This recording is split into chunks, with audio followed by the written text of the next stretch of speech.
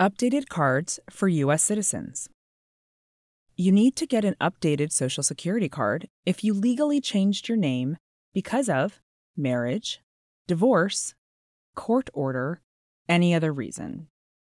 What documents do you need to get an updated Social Security card? Show us original documents proving your legal name change and identity.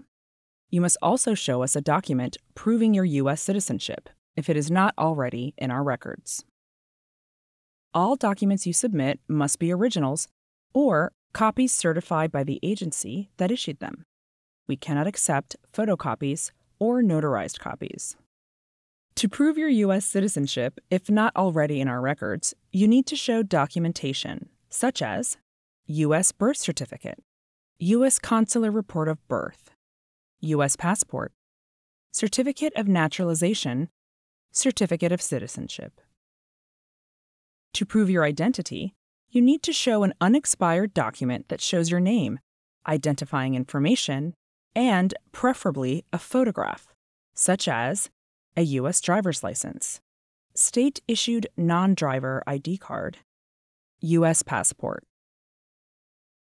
To prove your identity, in limited situations, we might be able to accept documents such as employee ID card, school ID card, U.S. military ID card, doctor, clinic, or hospital record, health insurance card, not a Medicare card.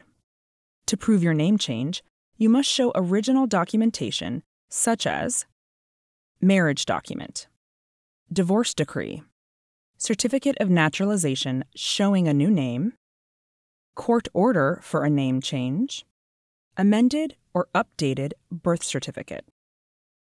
If your name changed more than 2 years ago, you must show us an identity document in your prior name as shown in our records. It may be expired.